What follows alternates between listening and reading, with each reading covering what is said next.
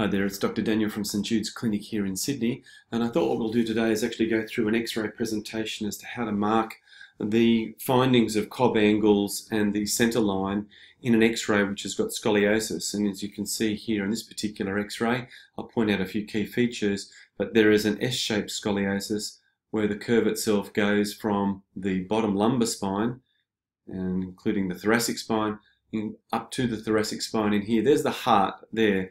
The orientation is that this is the left side of the person and this is the right, so you're actually looking at this spine from behind. You'll also see that the pelvis itself in here, which is shaped by these crests on either side, and the sacrum here at this particular level here are uneven. So you'll see that there's actually a 10mm left short leg, whereas if we just take a look at this particular photo in here, you'll see how the scale here is on your right hand side, and this particular femoral head is higher than this particular femoral head in here.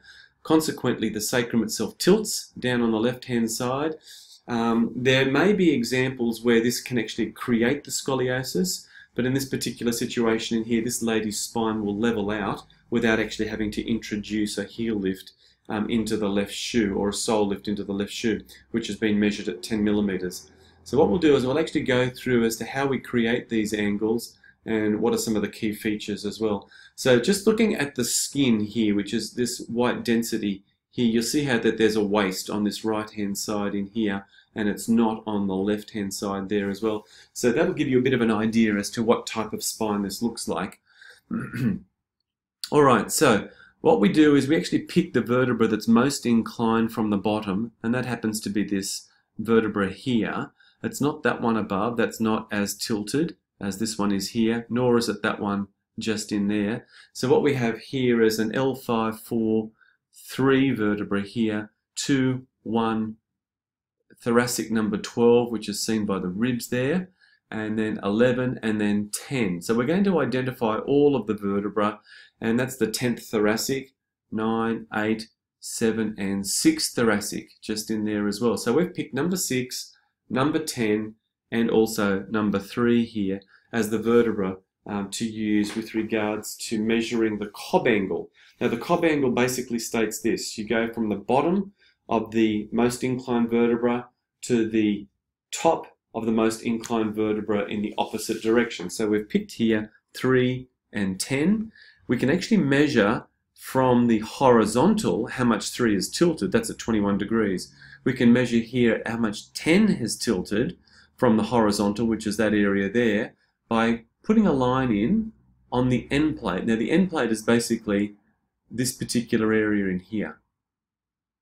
Okay, you can see that that end plate there is not as tilted as this one is in here. So this 10th vertebral end plate measures 30 degrees here. That's the angle there that I'm measuring, and that's the angle there that I'm measuring as well. It's just on that inside, just in there. So both of those vertebral end plates measure 33 degrees. Sometimes you'll find in a spine that the bottom end plate of this scoliosis, which goes from the bottom of the bottom to the top of the top, that's that top of number 6 in there. We didn't go to the bottom of number 6, we went to the top of the top. So from the bottom of the bottom to the top of the top will give us a 51 degree curvature here as our Cobb angle. So we'll just basically put this Cobb up in here at 51, and we can actually just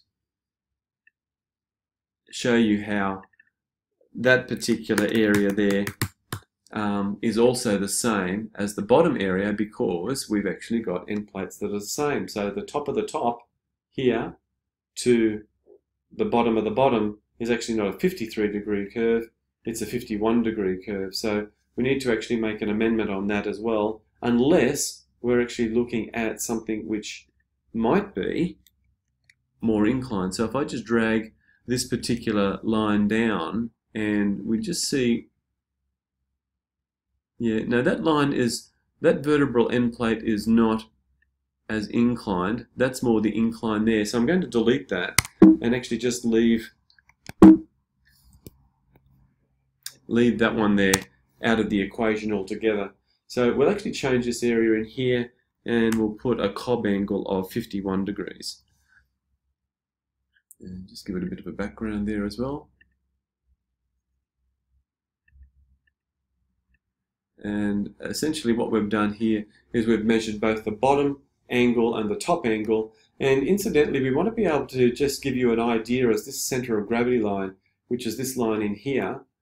And this line in here basically goes through this bottom part of the sacrum. There's a bone just in there called the tubercle, and we're actually taking the vertical line, which we can get from this line here. So we superimpose this line on that line to get our vertical.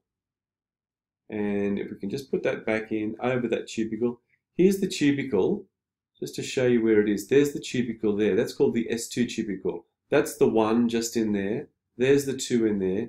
And we're going to place the center of gravity, which goes through this S2 tubercle, and we'll actually see now how far deviated this particular line is. I can just extend it again, just going up. How far it was from the T1 spinous process. And this is the spinous process. It's the dinosaur bump that you can place your fingers on at the back of your neck. And there it is there. So you'll actually see that this spine has tilted 25 millimeters to the left. So not only does it have a scoliosis, but the person's head is actually off left of center as well. So I hope that's informative. This is Dr. Daniel from St Jude's Clinic, and this is the accurate way to measure scoliosis. You'll get varying levels of degrees recorded by different practitioners, but you have to remember that you pick the vertebra that are most inclined.